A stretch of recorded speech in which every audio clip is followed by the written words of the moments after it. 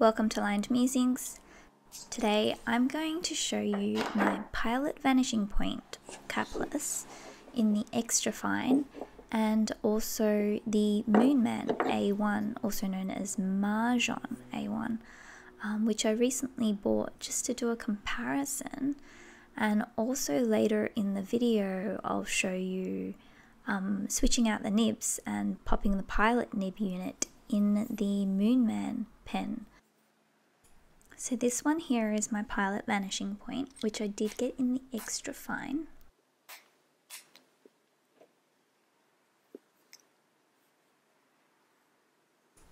I will note here that I have not been having the best time with my vanishing point, and I don't know why, but I figured I'd get this Majohn pen without the clip and see if that might be the reason why I'm not loving the Pilot Vanishing Point. And here's the Moonman A1 pen, which I got off AliExpress for a fraction of the price of the Pilot Vanishing Point. So I am super keen to see how they perform against each other. You can already tell with this Moonman that it is not as matte as the Pilot Vanishing Point. I'm not sure what this part is called, but it essentially stops the pen from rolling around, which is what the clip would usually do, but without the clip, they popped in this little handy stopper. So that's the Moonman A1 at first glance.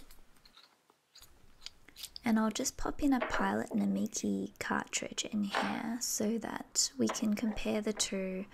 I also have the Pilot Namiki cartridge in my Pilot Vanishing Point, so the comparison will be like for like.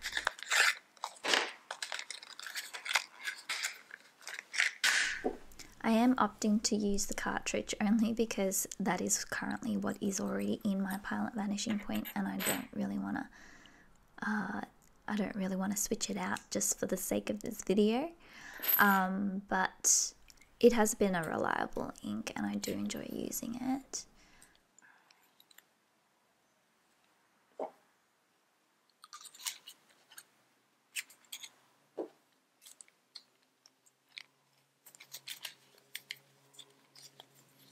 You'll see with the Moonman A1 at that price point, it is going to be a steel nib, and it also looks like a steel nib, whereas the Pilot Vanishing Point has an 18 karat gold nib, and it has this kind of gunmetal dark grey colour to it.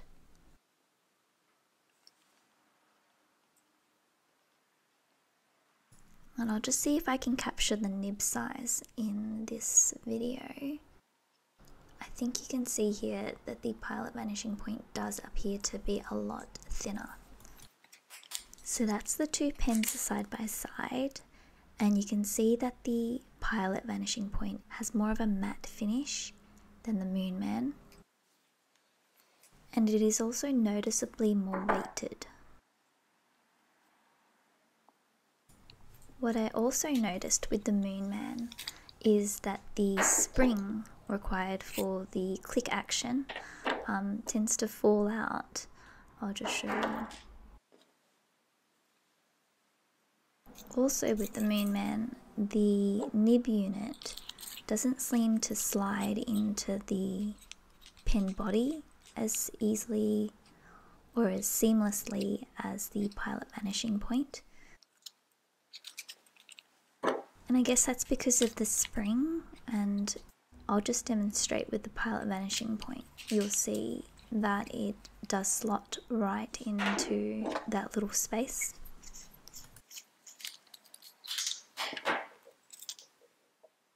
While we're here, I'll just show you the colour of the nib here, which is really unique, and I think it makes the pen look super slick. See how the nib unit just slots right in? It doesn't require any pressure to get past that point. Also, there is no spring to be seen.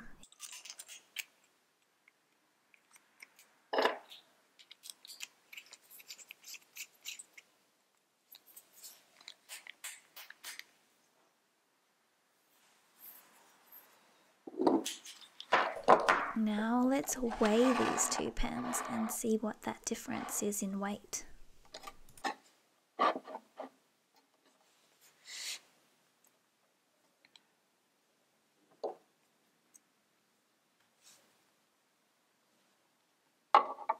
So we have here the Pilot Vanishing Point at 32.4 grams.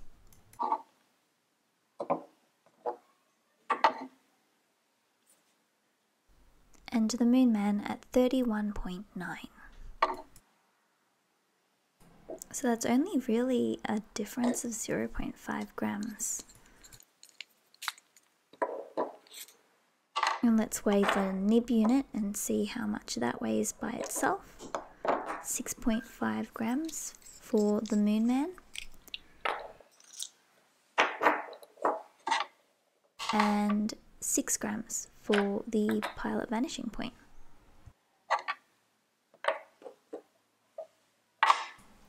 And now the body of the Moonman is 25.3.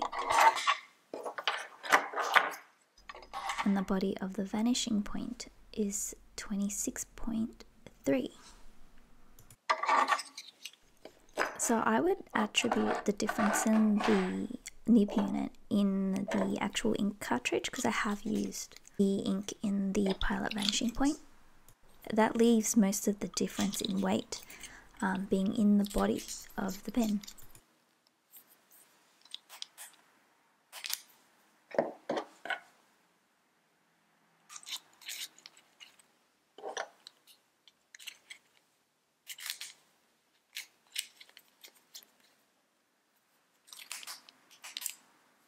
I'll just grab my Rhodia notepad so we can test out these pens.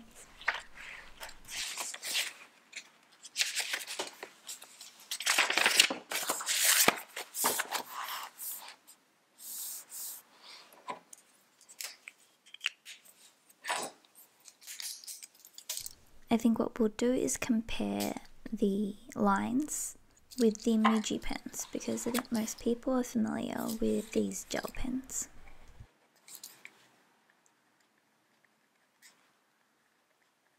So we have the Muji 0.5 and also the Muji 0.38, which is my favorite, and you'll see I think that is the one that is closest to the Pilot Vanishing Point, if anything just a tad thicker.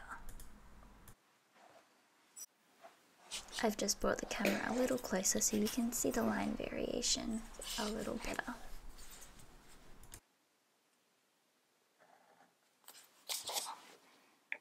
So I've got here the Pilot Vanishing Point, which you can see is very thin. This is the extra fine.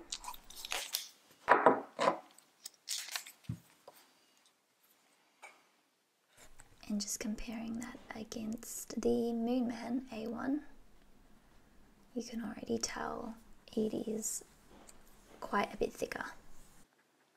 But I will say it is a lot smoother.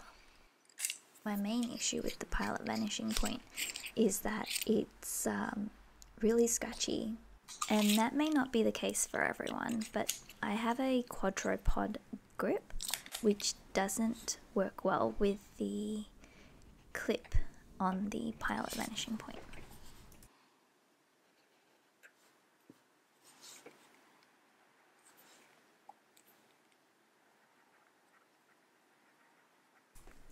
So again, we have the Moonman A1 in extra fine, which I think aligns with the Muji 0.5.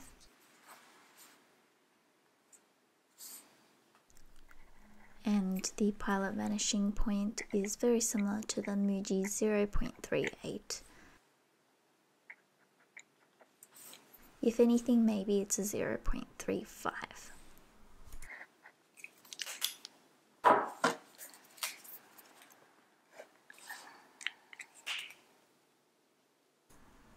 And what we'll do next is swap out the nib unit in the Moonman for the Pilot Vanishing Point body, so that we can see if the reason for the scratchiness of the Pilot Vanishing Point is because of the clip, and the angle that it forces me to write at.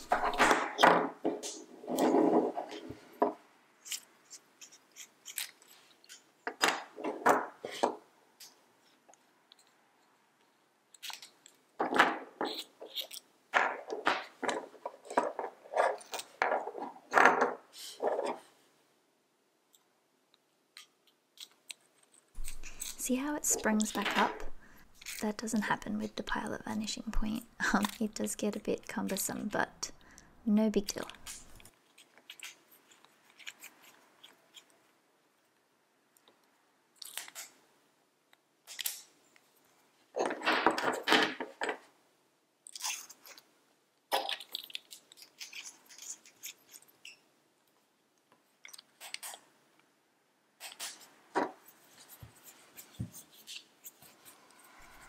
I also do find the click much more satisfying with the original Pilot Vanishing Point.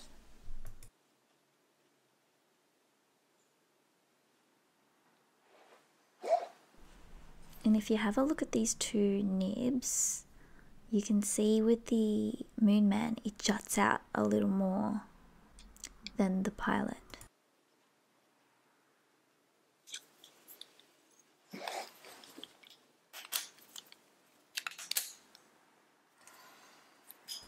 Let's see weight-wise what difference it makes. I guess we could do math for this, but I have a scale right here, so why not? The Moonman with the Pilot nib unit is 31.4, and the Pilot body with the Moonman nib unit is about 33.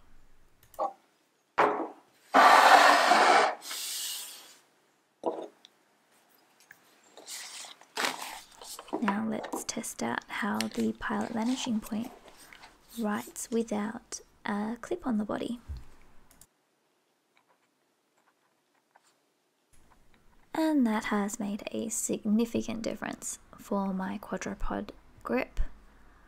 I am so relieved to have found this solution. I almost gave up on the Pilot Vanishing Point altogether, but this investment of what, 35 Australian dollars means I get to keep the Pilot Vanishing Point in my life and have a extra fine nib for my Hobonichi weeks.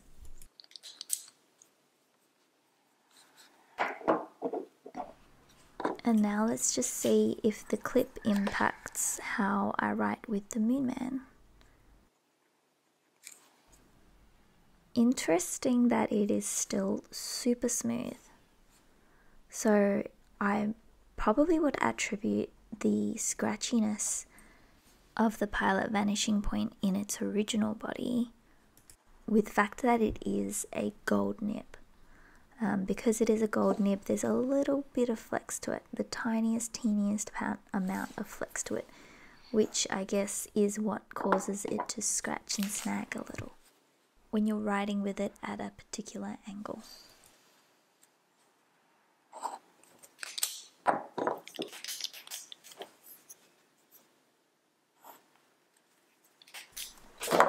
I'll just bring the notepad closer to show you here the difference in the line widths.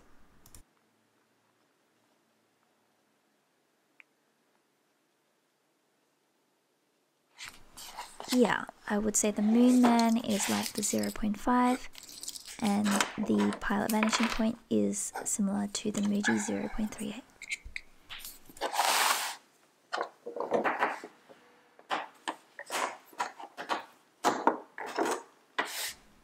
What I might do also here is just compare these line widths with the TWSBI Diamond 580 in the extra fine. This one is currently inked with Pilot Iroshizuku Takesumi, so it won't be exactly the same, but I think what you'll see is it is somewhere in between.